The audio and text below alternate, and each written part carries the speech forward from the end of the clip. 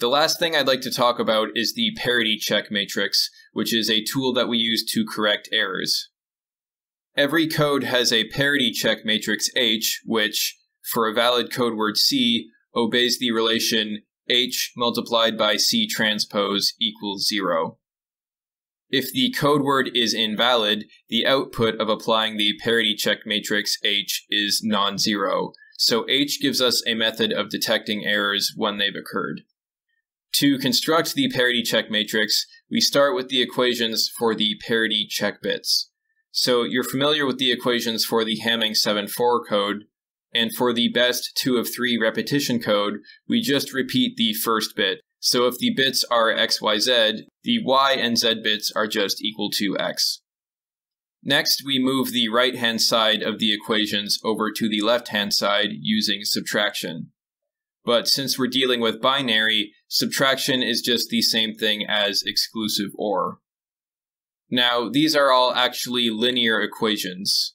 They're all linear combinations of variables, so we can rewrite this as a matrix equation where the right-hand side equals 0. And we can do the same thing for these equations. So these are the Parity-Check Matrices H for the 2 of 3 repetition code and the Hamming 7-4 code. Let's go through an example of using this Parity-Check Matrix for a code word in the Hamming 7-4 code. So here's the code word 1101100, and to find out if it's a valid code word, we take its transpose to get a column vector and apply the Parity-Check Matrix to it. In the code word column vector, the entries with 1s are the first, second, fourth, and fifth entries. This means that to get the result of this multiplication, we just add the first, second, fourth, and fifth columns of the H matrix. If we do that, we find that the rows all have an even number of 1s, and since we're using the XOR operation for addition, the result is a column of all zeros. So since the result is the 0 vector, we've confirmed that this is a valid code word. Now, the thing that's interesting about the Parity-Check Matrix is that if we take this valid code word and add an error vector, we distribute the H matrix. When we distribute the H matrix, we find that the part with the valid code word goes to 0 by definition, and so we're left with only the error term. And if we take the code word from before and add an error vector, which flips the second bit, the code word term goes to the 0 vector, and the error term projects out the second column of the Parity-Check Matrix, which gives us this vector, which is called the syndrome vector. The nice thing about the Parity-Check Matrix is that the syndrome only depends on the error. If we take another valid code word Q and apply the same error to it, the code word term will again go to 0, and the error vector again projects out the second column of the Parity-Check Matrix to give us the same syndrome vector as before. So the syndrome depends only on the error and never on the code word. So the syndrome basically tells us what we need to fix. Because the syndrome vector that was output matches the second column of the Parity-Check Matrix, we know that the error was in the second bit. However, notice that if these two errors happen, we project out the fifth and sixth columns, which add together to give us the syndrome vector of the first column. This is another reason why the Hamming 7-4 code can't correct more than one bit error. If we flip 2 bits, the Parity-Check Matrix gets confused and gives us the wrong syndrome vector. The syndrome vector would incorrectly indicate the error was in the first bit. Now, you might recall from a previous video that I introduced this table of the check bit states, or syndromes, for the X, Y, Z bits, and the corresponding error states for the syndromes. I mentioned the reason that the Hamming 7-4 code can only correct one error per code word is because it only has enough states for each of these 7 bits, and one extra state for the no error case. If we take this table and flip it around and remove the no error state, you'll notice that the X's in the check bit states line up perfectly with the 1s in the Parity-Check Matrix. What's going on here is that each column in the Parity-Check Matrix corresponds to a given error state. The first bit, which is the A bit, has its syndrome vector in the first column, and the B bit's syndrome vector is in the second column, and so on and so forth. So we can take the syndrome vectors for each error state and line them up in order to get the parity check matrix. One last thing I'll mention is how to get the minimum distance D from the parity check matrix H. Recall that D is equal to the smallest non-zero Hamming weight in the set of all valid code words, where the Hamming weight is just the number of ones in the code word. To find D, all we need to do is figure out the minimum number of ones required in this column vector to make the output 0. So a single 1 is not enough because the only way we could output all zeros is if there was a column in the H matrix that was also all zeros.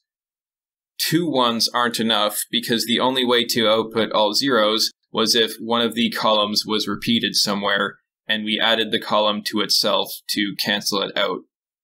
Finally, 3 columns are enough to add together to output 0. So that means that the minimum non-zero Hamming weight of a valid code word is 3, so the minimum distance is also 3. So to summarize this video, we learned about the generator matrix G, which maps messages to valid code words in a higher dimensional space. We can think of the set of all valid code words as the span of the rows of the G matrix. So the set of all valid code words here would be a 4-dimensional space with the rows of G as the basis vectors. So while the code word space is 7-dimensional, the set of valid code words forms a 4-dimensional subspace of that 7-dimensional space. And the 4 rows of the generator matrix form the basis for that 4D subspace. Also, when the parity check matrix H acts on a valid code word, we'll get the 0 vector as the output. In other words, the set of all valid code words is the null space of the H matrix, the set of all vectors that map to the 0 vector. If there's an error in the code word, the output vector will be the syndrome vector of that error, and we can match the syndrome vector to a column in the H matrix to figure out which bit we need to fix. We also learned about the minimum distance D, which is directly related to the number of error bits we can correct in a code word. For linear codes, we can easily get the minimum distance D by finding the non-zero code word with the smallest Hamming weight in the set of valid code words. The final topic I'll bring up is general Hamming codes. You've seen the Hamming 7.4 code, but in general, a Hamming code is any code whose parity check matrix H has columns with every possible combination of 1s and 0s, excluding the all 0 column. This means that for a Hamming parity check matrix with R rows, the number of columns is always 2 to the R minus 1, since there are 2 to the R possible binary numbers with R digits, and we remove the all 0 column. Also, R of these columns will represent parity check bits, and the columns associated with the parity check bits are the columns with a single 1 inside. So we've seen the Hamming 7.4 code, which is the R equals 3 case, where we have 8 minus 1 equals 7 columns, and 3 of these columns are associated with the parity bits. And the 3 columns associated with the parity bits are the columns with a single 1 in them. Now notice that if we rearrange the order of the columns, we basically end up counting from 1 to 7 in binary, from left to right. If instead of counting from 1 to 7 in binary, we count from 1 to 15, we get the parity check matrix for the Hamming 1511 code, where there are 15 columns, 11 of which give us the syndrome vectors for message bits. The remaining 4 columns give us the syndrome vectors for the 4 parity bits. And again, these are the columns which have a single 1. Similarly, if we count from 1 to 31 in binary, we get the parity check matrix for the Hamming 3126 code. 31 columns, 26 for the message bit syndrome vectors, and 5 columns for the parity bit vectors, again associated with the columns with a single 1. And remember, each row in the parity-check matrix describes one of the parity bit equations, so this gives us the instructions on how to compute the parity check bits. And each column of the parity-check matrix gives us the syndrome for a particular error type. So when we see a given syndrome, we know exactly how to fix the error. To get the generator matrix for the parity-check matrix, we can move all the parity columns to the right side. This is called the systematic form of H. If we take the remaining columns and transpose them, and place a large identity matrix on the left, we get the generator matrix for that code. The identity matrix will copy all of the message bits, and the other columns will compute the parity check bits.